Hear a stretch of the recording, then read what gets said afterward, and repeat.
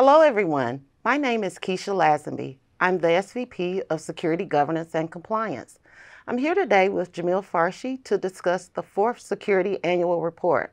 Welcome, Jamil. How are you today? I'm doing great. Thanks for having me. Awesome. So with the release of this fourth Security Annual Report, tell us a little bit about the significance of it.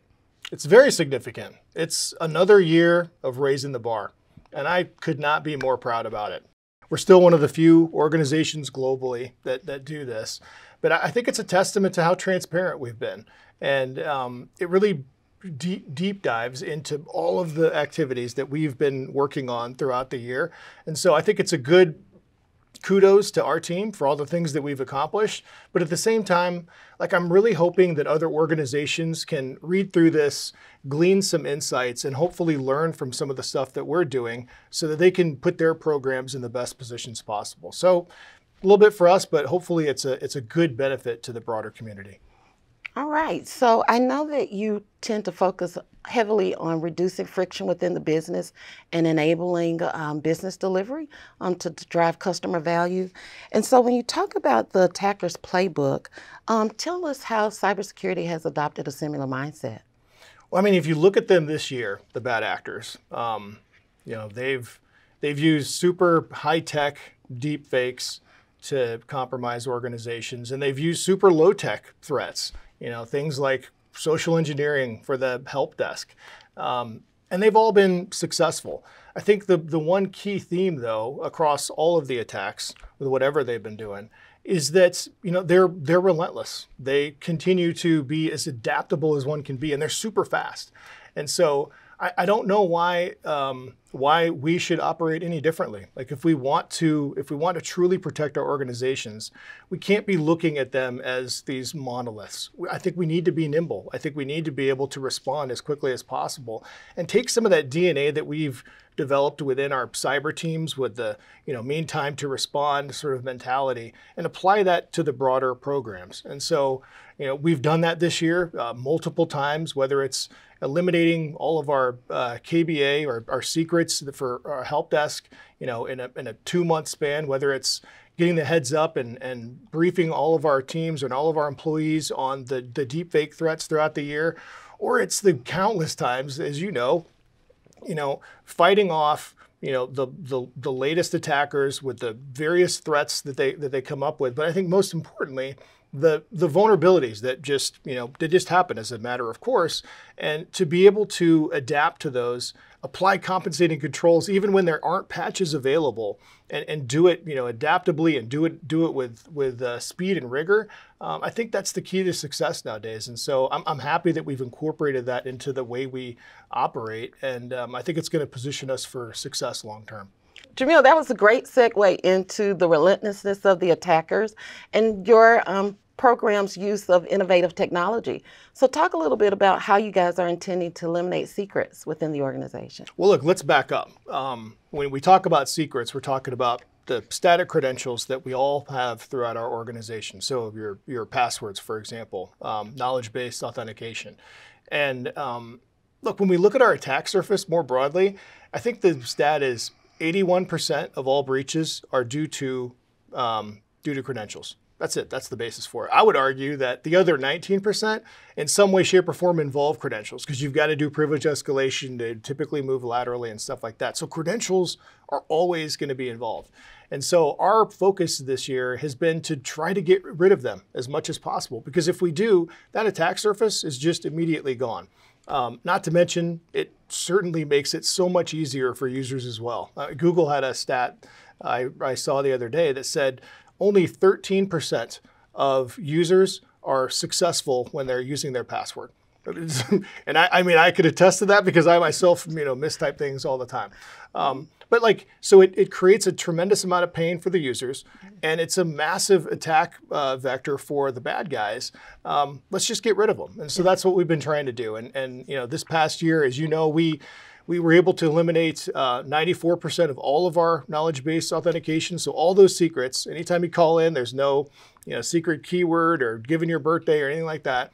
That's all gone. And then as we move into 24, our plan is to eliminate all of them from the user space. And so I'm very adamant that this is a critical area for us to focus and invest in, but because I see the value and the benefit for both us from a security standpoint in our jobs, but also the general workforce, and just making it easier to do work every day and to be as productive as possible. So I can tell you, for one, I'll be the first one to sign up for that program because I'm excited about getting rid of my password. So in terms of that innovation, just being very strategic and forward-looking, how are you cascading that approach across the broader ecosystem? Man, look, we've, this has been an area of focus from day one. Coming off of the 2017 breach, we learned a lot. I learned a lot. And as an organization, I think we've all sort of coalesced and learned together as we've built and matured and done what we've done. But through that journey, I think, and it started small. It started with, hey, we're going to do a bunch of sort of town halls with our customers and other folks like that, just to teach them about some of the stuff that we learned and some of the challenges that we had as we went through this thing. And it's continued to evolve. I mean, whether it's the cloud control that we released to allow all of our customers to be able to view the real-time security posture of their products and services that they leverage from us. This year, we released our control framework. So, this control framework that we spent, you yourself spent a ton of time on developing over the years, released it out and did it in a dynamic way so that it's configurable and other people could take advantage of it. When I look at our budget and the amount of investment and attention security is received at Equifax, it's monumental.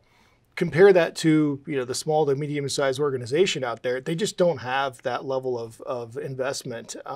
And so we can help them. And that's sort of the genesis there. So in addition to that, we have we published our top risk report in conjunction with the BPC.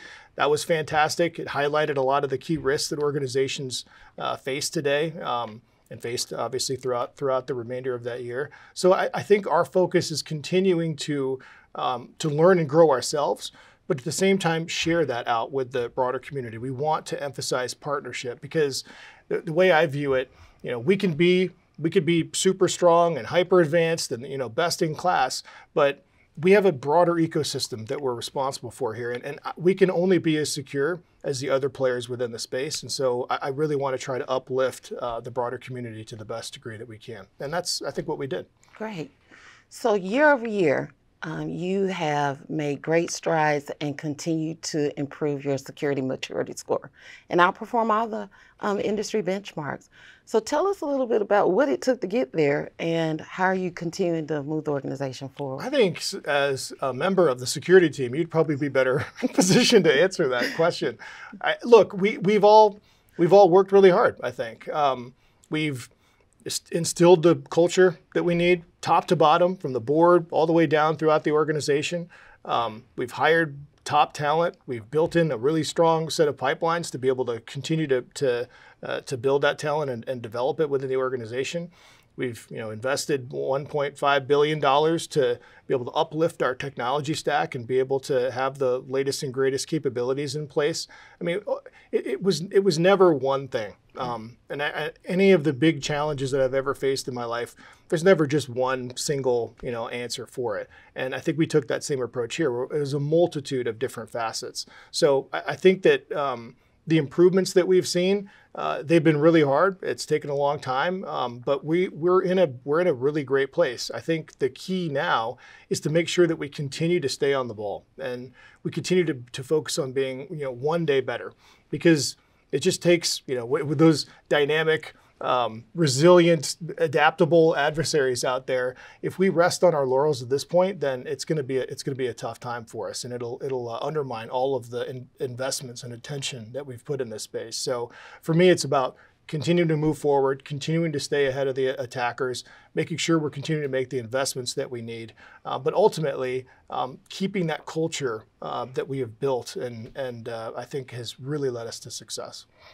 Well, Jamil, thanks so much for taking the time to talk to us today. It's been a fantastic time partnering with you in this journey, and just so thankful to have the opportunity to serve and support Equifax along this journey. So thank you. Thank you. I appreciate the time and all the work that you do. All right.